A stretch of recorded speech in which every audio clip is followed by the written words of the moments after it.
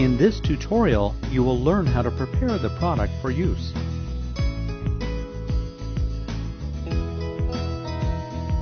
USB interface.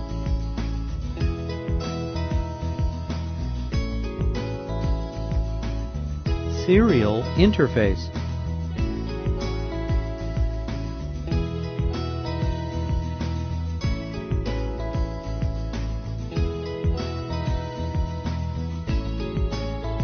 Optional Ethernet interface.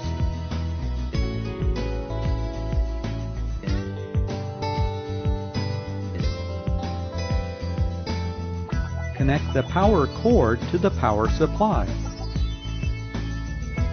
Connect the power cord to an AC power source.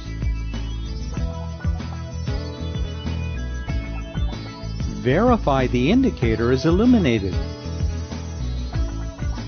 Set the power switch to off. Connect the power supply to the printer.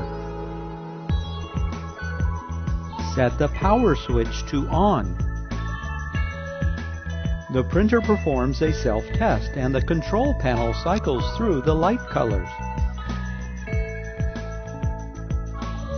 The media status indicator and the printer status indicator blink orange to indicate there is no media in the printer.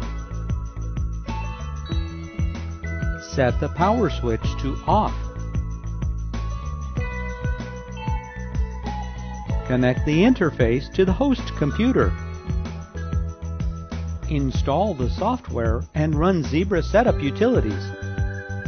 The software will prompt you when to switch power on to complete installation.